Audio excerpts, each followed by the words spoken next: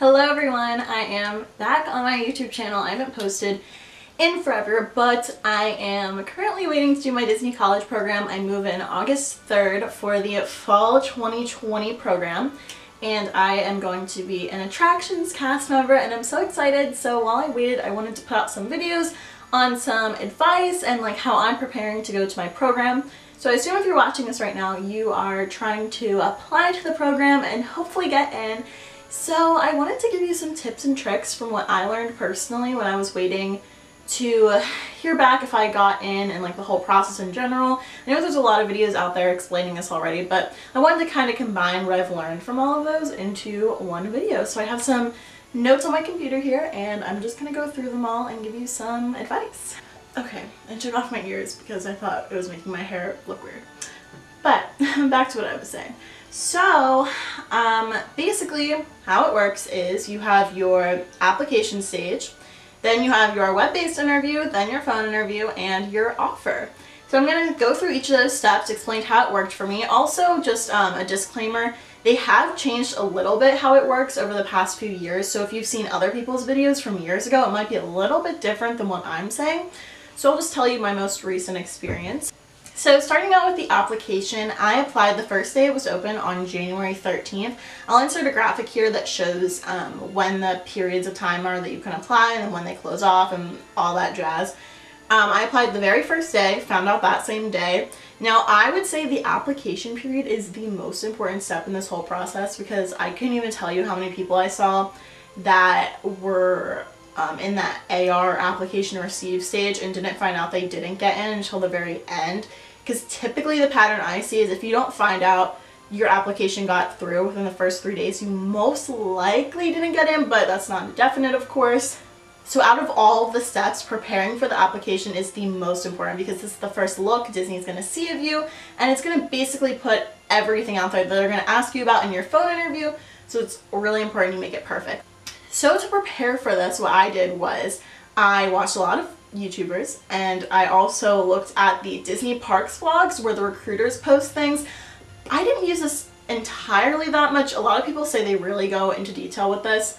But I also used a lot of, if you go onto the college program, like where it lists the jobs and you can see the descriptions, that's basically what they're looking for. So of course you're going to want to put that in your job experience. So for example, I have a lot of waitressing experiences, which there is a hosting role. So I kind of took like what they were looking for in a host and kind of turned it into my previous work experience. So how it's set up is it used to be a responsibility and a skills section, but now it's different where it's just your responsibilities. Now people all the time argue whether or not you should do a paragraph or you should do bullet points. I personally did, I think, about 5 bullet points per job, and I made them pretty long sentences.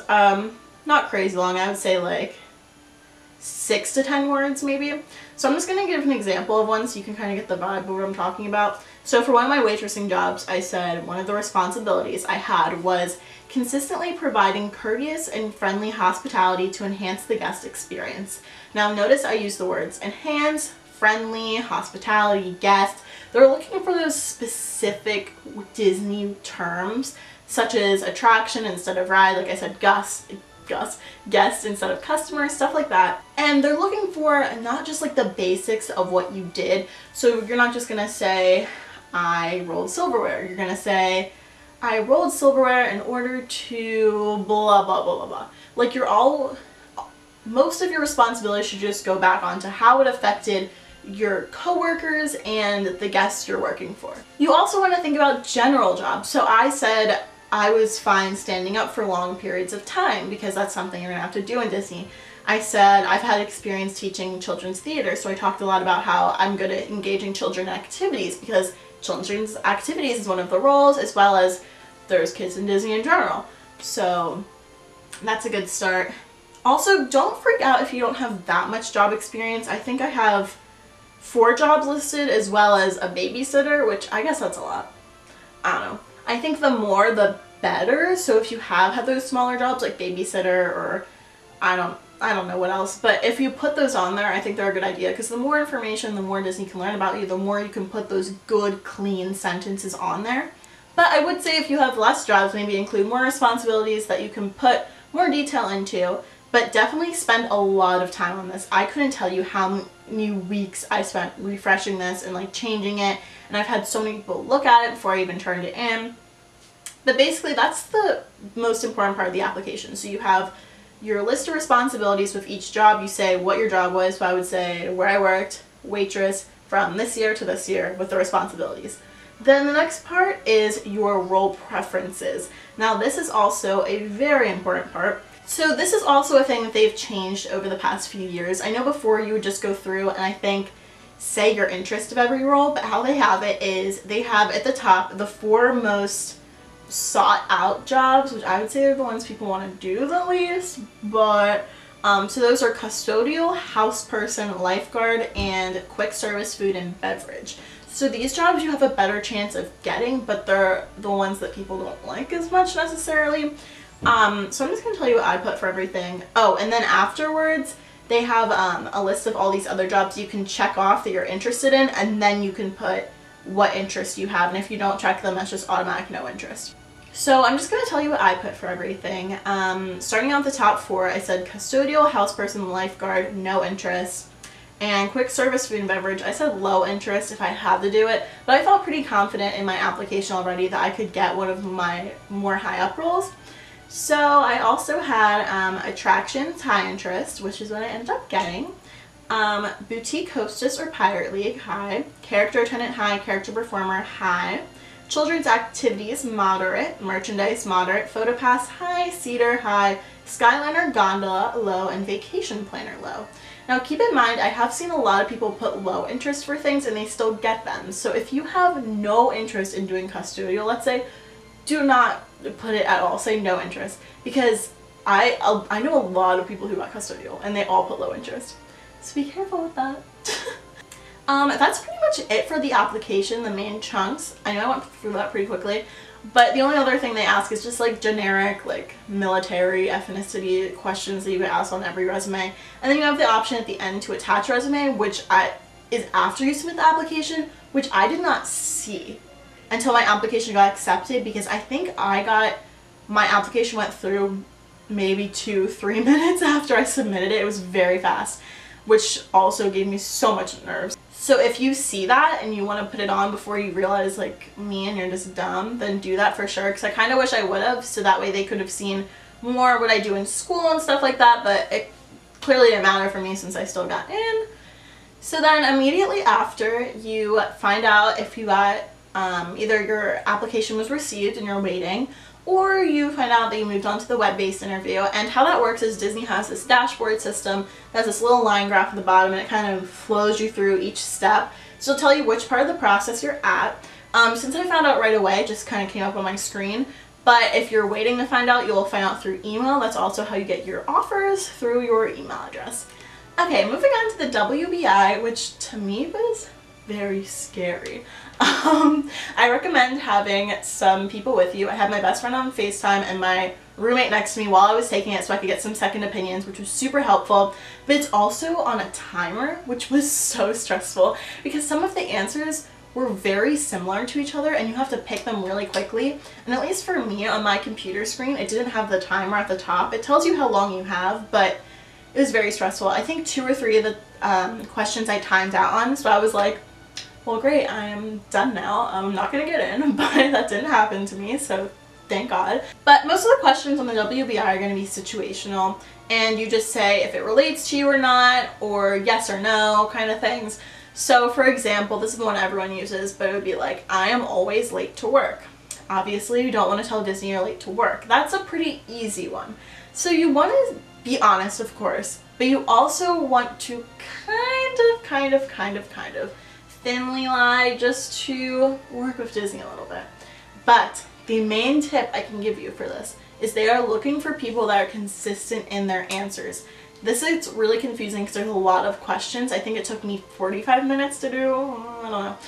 But they will ask you questions throughout that are kind of similar to each other, but there's so many questions in between that you're not going to remember exactly what you said before. So one of the main things I saw throughout it is they'll ask you kind of more if you're a leader or you work well with people. I still to this day don't really know what's better, but I think either one that you pick is good as long as you stick through it. So they'll ask you a question about work and like how you work with other people, or if someone asks you a question, if you're willing to help them, or if you go to your authorities, like those types of questions throughout it. So whatever you say the first time, you need to stick with that same thing. I kept on saying throughout, my thing was that I'm a very hard worker and I like to be busy. Because one of the options was you like to like have your free time and stuff, you like to be relaxed, and that was, you need to keep that consistent. I said that I'm a hard worker and I don't like having downtime. I like picking up extra hours and such, which is like true, but so I just kept that throughout. So I think I was good there. That's pretty much it for that. I think it's broken up into 4 sections, I want to say, all similar types of questions. And then the last section's the easiest one. It's super fast. It's just like, what are you most excited for your program, stuff like that. Should say too, these are all multiple choice questions. Like I said, super quick with a timer. And then you find out if you get your phone interview right away, which I was not prepared for. I was so nervous because you just click to go to the next question. I just clicked and it was on the screen, phone interview.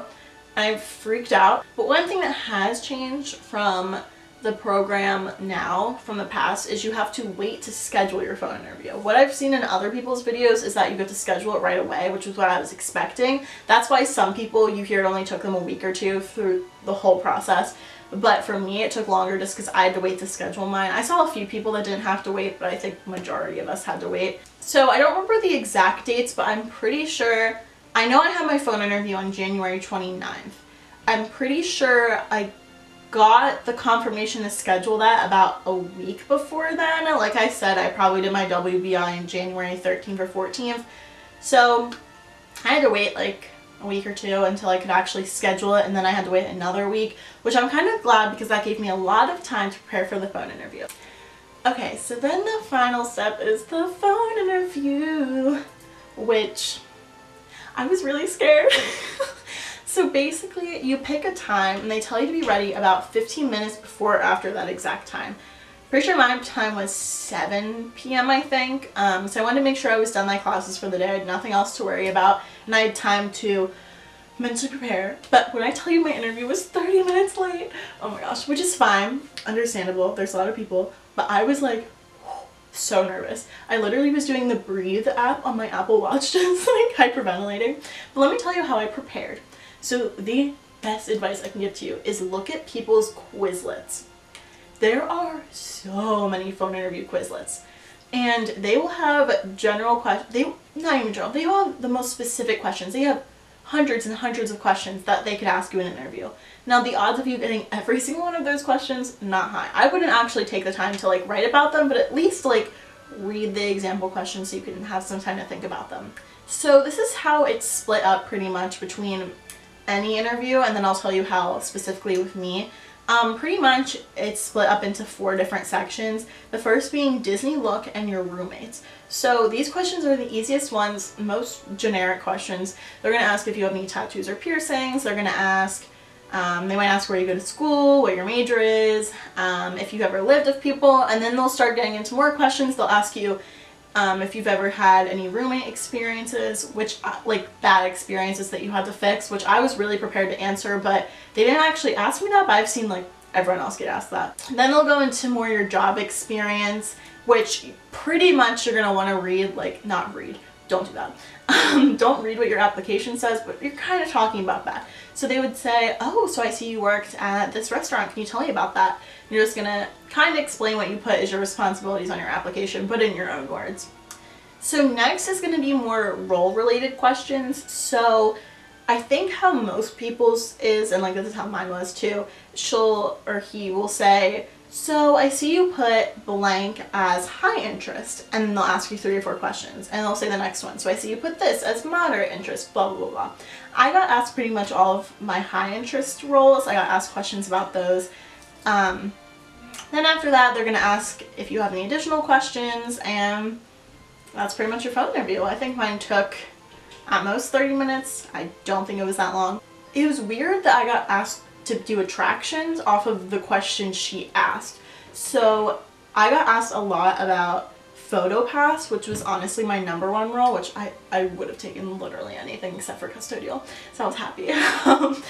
Just to work in the parks is really cool. But I got asked so much about PhotoPass. She even set up a situation for me. She was like, let's say you're at PhotoPass in Magic Kingdom, like your dream, blah, blah, blah. I think I even said PhotoPass is my #1 role. And I like explained why and stuff.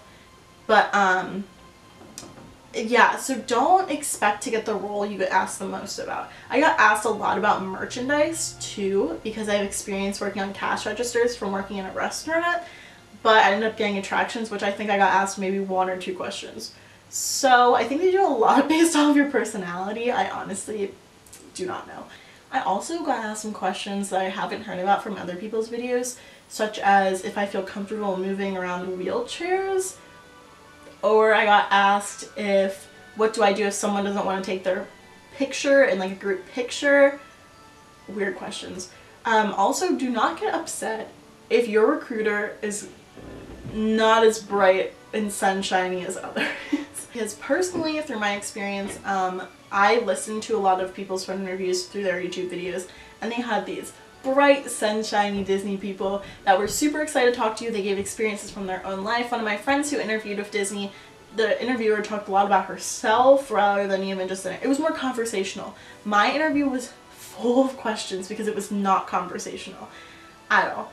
Because I know I gave very long and good answers, and it would be like, why do you want to work for Disney? And I would say, I want to work for Disney, blah, blah, blah, blah, blah. And she would say, okay, do you have any tattoos? No. Okay. And the next question, okay, okay, okay, okay. And that really freaked me out. That really, that really set my enthusiasm to a low. And like I said, the end is just additional questions. So I asked my recruiter something about being a character performer, and then I asked like what her Disney experience was, and then she was able to chip her up a little bit, so that made me feel slightly better. But yeah, that was it, and then it was just the waiting period. Oh, also I should note, everyone talks about having notes and stuff. I've seen other videos where people have sticky notes all around them. I just had a lined piece of paper that had my roles on it, and I had some questions to like guide me on there. Honestly, I was so nervous.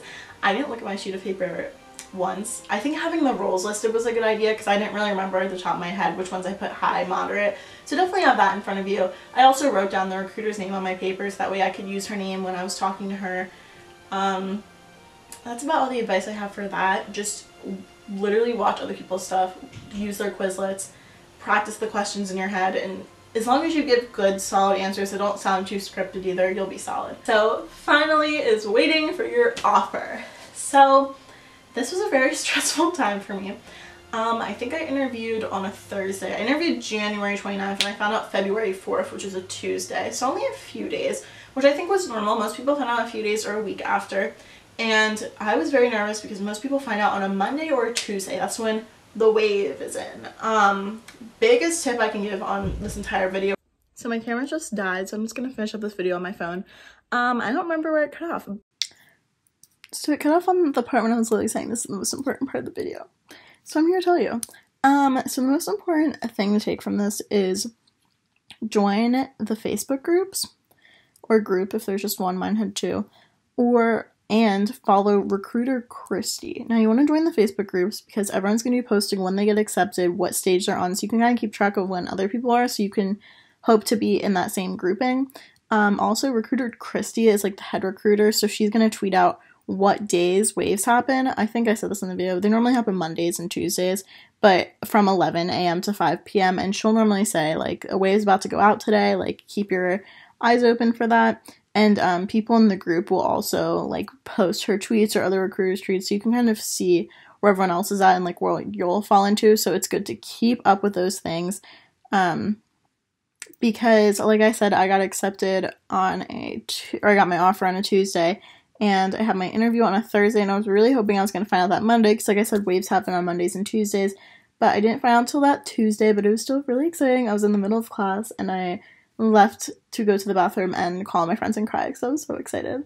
But yeah, back to my conclusion. But good luck if you're trying to apply.